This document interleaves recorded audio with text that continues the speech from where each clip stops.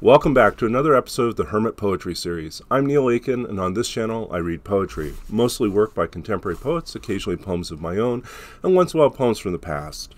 Today's poem comes to us from John Murillo from Jump the Boogie, which was published in 2010 by Cypher Books out of New York.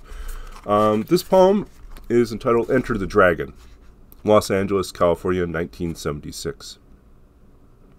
For me, the movie starts with a black man leaping into an orbit of badges, tiny moons catching the sheen of his perfect black afro, art kicks, karate chops, and 30 cops on their backs. It starts with the swagger, the cool lean into the leather front seat of the black and white he takes off in. Deep hallelujahs of moviegoers drown out the wah-wah guitar, salt and butter high fives, right on, brother, and daddy glowing so bright he can light the screen all by himself. This is how it goes down Friday night, and my father drives us home from the late show, two heroes Cadillacing across King Boulevard in the car's dark cab. We jab and clutch Jim Kelly and Bruce Lee with popcorn breath and almost miss the lights flashing in the cracked side mirror. I know what's under the seat, but when the uniforms approach from the rear quarter panel, when the fat one leans so far into my father's window I can smell his long day's work, when my father, this John Henry of a man, hides his hammer,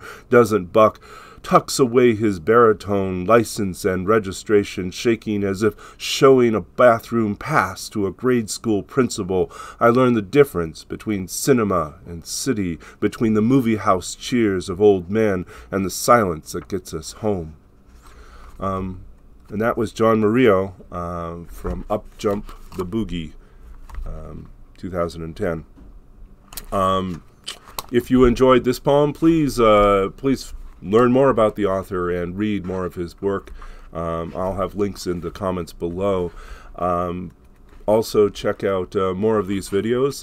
You can subscribe to this channel. You can like this video and comment below if you have suggestions of other poems I can read, and other poets to check out.